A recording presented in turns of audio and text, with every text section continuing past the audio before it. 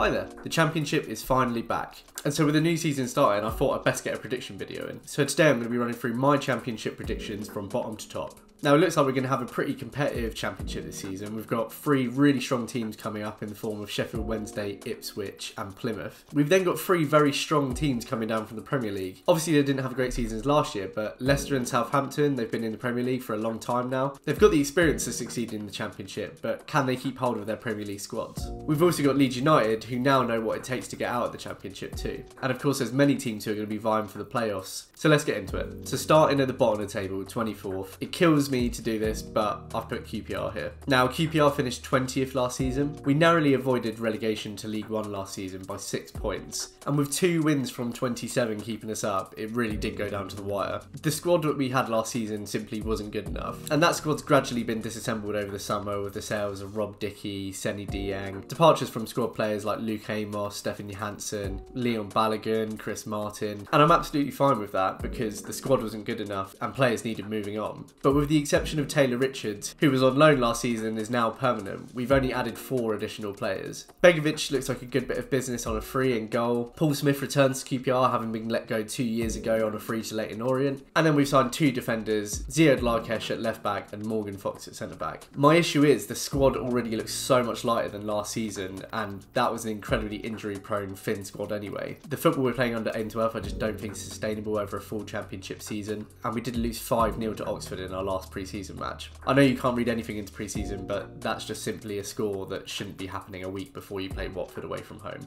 It doesn't sound like there's going to be many more players coming in before Saturday, so I'm sticking QPR at the bottom. In 23rd I've got Sheffield Wednesday. Obviously Wednesday finished 3rd in League One last season and went up via the playoffs. Now the main reason I've put Wednesday down for relegation is shortly after winning promotion, Darren Moore was sacked. That in itself is a really bad start to preparing for life in the Championship. That squad was running through walls for Darren Moore, and so the upheaval that cause is going to be massive. They've brought in ex-Watford boss Xisco Muniz, but there's only been one signing in the form of Reece James, not that one. Reece James from Blackpool. That leaves the squad a little bit light for me. We don't know how the team's going to shape up under Muniz, so unfortunately I think it's relegation for Wednesday. At 22nd in our final relegation spot, I've got Rotherham. They finished 19th last season and would have been very happy to have avoided relegation. But there's been quite a few outgoings this summer, most notably Ogbeni to Luton. Grant Hall could be a decent addition for them at the back if he can stay fit. And although they did some good business in January, bringing in the likes of Jordan Hugill, business that I think really helped them to stay up, I'm not sure with the outgoings that's going to be enough to keep them up this time. In 21st, I've gone for Cardiff City. They brought in Sabri Lamouchi on a short-term contract in January, but interestingly, an agreement couldn't be reached to keep him at the club longer. I think that in itself is a bit of a dodgy sign. So instead, they brought in ex-Fenerbahce manager Errol Bulut. So far, Cardiff have let go of 6 players and brought in 5, the most notable additions being Aaron Ramsey and Carlin Grant, both of who could offer some really good experience for Cardiff this season. The issue is they're relying on frees and loan signings, and some of their key players were loan signings last season, and that's not really sustainable for a Championship club to succeed, so I can't see much improvement this season for Cardiff. In 20th, I've got Huddersfield. The Terriers finished 18th last season and looked doomed for relegation until Neil Warnock came in to save the day. Now obviously what Warnock did was incredibly impressive and by this point just not at all surprising, and they've managed to keep him out of retirement for the 10th time. The problem for me is this is a very different task. Warnock was stringing wins together on 25%, 30% possession, which is absolutely fine in a relegation battle, but it's not sustainable over a full Championship season. More than 10 players have left the club this summer. The issue is they've only brought in 1 replacement, Chris Maxwell from Blackpool on a free. Will that be enough to keep them up this time? I say yes, purely on Warnock alone, but I'm not sure they're going to be able to play with their backs to the wall all season. In 19th, I've got Stoke City. Stoke finished 16th last season. The main thing for me here is that this is a season of transition for Stoke. They've let go of a lot of players this summer, and while 6 players have come through the door, half a dozen of the players that they've lost were actually first teamers. It's impossible to tell what replacing half of your team is going to do for your season, but I'm not sure we can reasonably expect them all to hit the ground running. Daniel Johnson is a great addition though. He's got years of Championship experience and he'll help to settle those new arrivals down.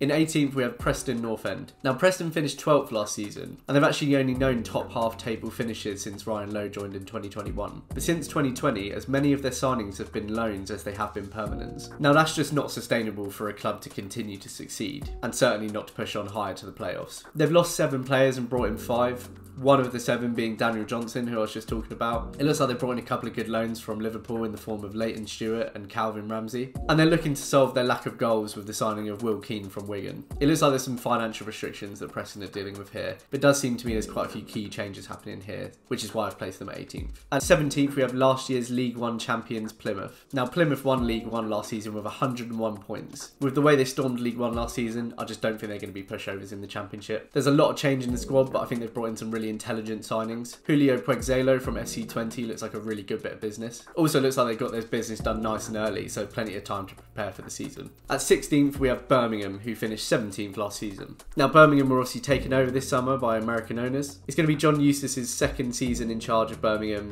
and he's made some pretty decent signings this summer. Christian Bielik from Derby, Siriki Dembele from Bournemouth, both Ethan Laird from Man United and Tyler Roberts from Leeds, who were both on loan at QPR last season. Dion Sanson from Wolves joins on a permanent. All decent business and cheap, but the main question for me is, does it make them any better than they are? Laird struggled with injuries and form last season at QPR, and Tyler Roberts the same. So that might be my bias, but I'm just not sure that this takes them to the next level that they'll be looking to go. At 15th, I've got West Brom, who were 9th last season. Now, interestingly, West Brom have made no signings this summer, despite letting go of 8 players. Now, I think Corberan's a really good manager, and he's definitely got the firepower needed for this league in the form of Jeb Wallace and Daryl Dyke, but the question is whether they can stay fit. Dyke has struggled with a couple of injuries now in his 2 seasons at West Brom, and I think that's really going to determine how the season plays out. On the basis that they've not reinforced the squad, and Dyke seems pretty fragile, I've gone for them at 15th. At 14th, I've picked Watford. Watford finished 11th last season, and it continued to be another merry-go-round of managers, the most notable sacking being Rob Edwards, who then turned up at rivals Luton and took him up to the Premier League. Now, there's a long list of outgoings for Watford, the most notable being João Pedro. You would expect Ken Sema to be out the door by the end of the window too, but the recruitment inwards is just very uninspiring.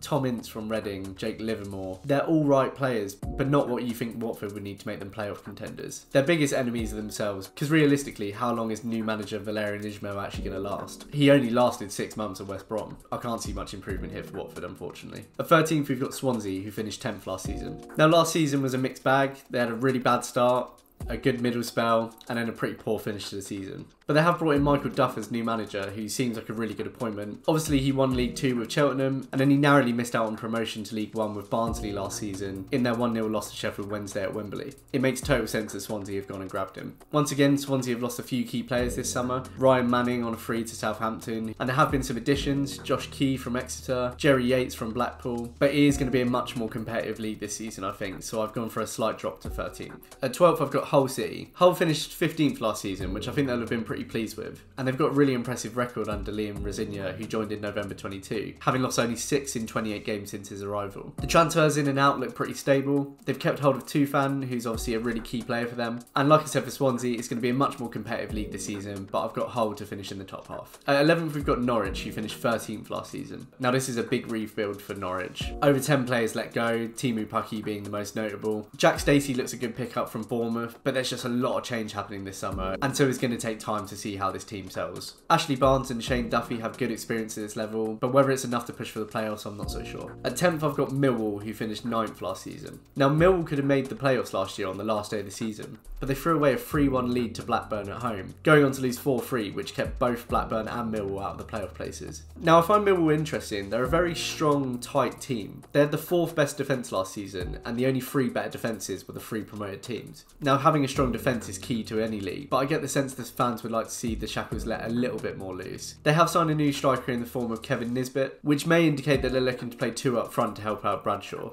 They've kept hold of Ian Fleming as well, who's a brilliant creative force for them, and really it's just a question of whether the 4 additions they've made are going to be enough to take them up to that next level. I think unfortunately there's going to be a lot more teams pushing for those playoff places this season. In number 9, I've got Ipswich. Ipswich finished 2nd in League 1 last season on 98 points, but the main reason I've got them so high is I think they've recruited players last season that have got championship experience and will do well at this level. Players like Massimo Luongo, Connor Chaplin. They scored 101 goals last season as well, so I don't think they're going to be short on firepower. Kieran McKenna is a really exciting manager, and I can see him guiding them well clear of those relegation spots. In 8th, we have Bristol City. Now, Bristol City finished 14th last season, but I think over the last couple of windows, they've recruited really consistently. Mehmeti was a brilliant addition from Wycombe Wanderers in January. a player I really wish that we'd actually signed, and I think he'll be getting more opportunities in this team. Nahki Wells started to come into his own as well last season, and he still has the ability to succeed and be a consistent goal scorer at this level. 3 out of their 4 signings are in defence. Rob Dickey joins from QPR, Rory McCrory from Aberdeen, and Hayden Roberts from Brighton. I think as long as these defensive signings bed in well, they can take them up another level. At 7th, I have Blackburn Rovers, who also finished 7th last season. Now, like Millwall, Blackburn missed out on the playoffs on the final day of last season. Despite losing some key players, of course, Brereton Diaz, Bradley Dack has moved on. I think they'll be going for the playoffs once again, but those are some really key players moving on, so it's going to be a question of whether the additions can slot in well. Thomason's brought in a couple of Danish additions. Sondre Tronstad joins from Vitesse Arnhem, and Arnold Sigurdsson from CSKA Moscow. You've also got winger Niall Ennis from Plymouth, and Tom Bloxham from Tottenham on a free. 19-year-old Adam Wharton became a really key player for Blackburn at the end of last season, and he's a really exciting talent which they're going to be looking to shape their team around. I do think with the strength of the rest of the league that it's going to be really hard to push for the playoffs again, so unfortunately I've got them missing out once again. In 6th, we've got Leeds United. Leeds finished 19th in the Premier League last season, in what was a pretty disastrous end to life in the Premier League. Obviously there's been talks of a takeover looming for a long time, and that's finally been sorted this summer. Now, as you'd expect with a Premier League club, there have been a lot of outgoings, with high earners like Rodrigo moving on. They've still got the likes of Ayling, Harrison, Nonto, and the question is whether those players are going to be sticking around for the course of the season. There's more than enough quality in this squad for Leeds to go back up. Patrick Bamford, if he can actually find fitness again, can easily get 19-20 goals in the Championship. The biggest issue is Leeds just don't know who's going and who's staying. And there's only been one addition, Ethan Ampadu from Chelsea. The main problem for me is when they sacked Bielsa, they lost any form of identity or strategy that they'd actually been building up to under his tenure. If the owners and the manager can instill a new identity, a new strategy, and most importantly keep the squad aligned, then I think playoffs won't be an issue. In 5th place, I've got Sunderland, who finished 6th last season. Sunderland have done some really good business this summer, bringing in Joe Bellingham from Birmingham, Luis Semedo from Benfica, and they played a really exciting attacking brand of football last season, all based around young footballers. Amad Diallo, who's returned to Man United, his parent club, he's obviously going to be a really big miss, but I really think Sunderland are going to carry on with this momentum. They've got a clear vision now, and there's no reason why they can't go again. At 4th, I've got Coventry City, who finished 5th last season. Now, Coventry obviously lost out to promotion to the Premier League, losing to Luton in the playoff final. But this is a team that's been in and around the playoffs for the last couple of seasons, and I expect them to go again. Obviously, Giacoris up front is a big loss, but they've now made £20 million for a player, which for non-parachute clubs is an absolute game changer. £8 million of that has gone on Ellis Sims as a replacement, and to be able to spend that kind of money on a replacement striker, one that's been playing Premier League football last season, is a huge deal for the Championship. As long as they keep hold of Hamer, I think they can comfortably finish in the playoffs again. In 3rd, we have Middlesbrough, who finished 4th last season. Last season saw an absolutely remarkable turnaround under Michael Carrick. He's shown the owners what he can do,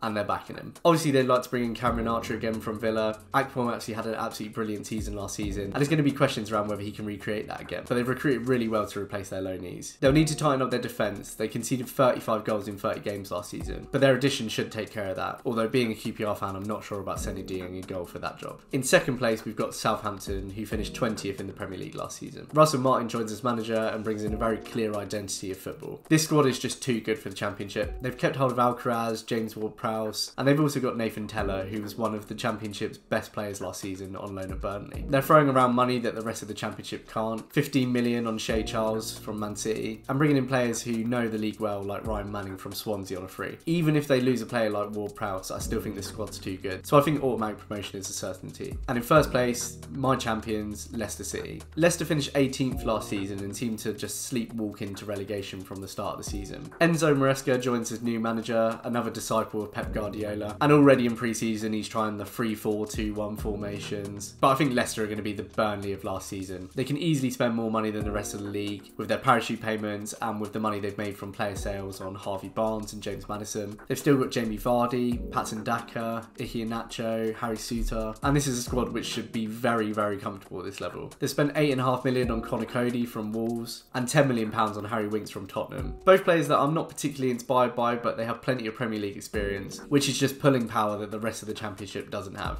I'm all for it if we can get one final dance out of Jamie Vardy. Right, that wraps up my predictions. Is there anything you agree with, disagree with? Have I made any howlers? Let me know what you think. And if you've enjoyed the video, please consider liking and subscribing as well. Thanks for watching. See you next time.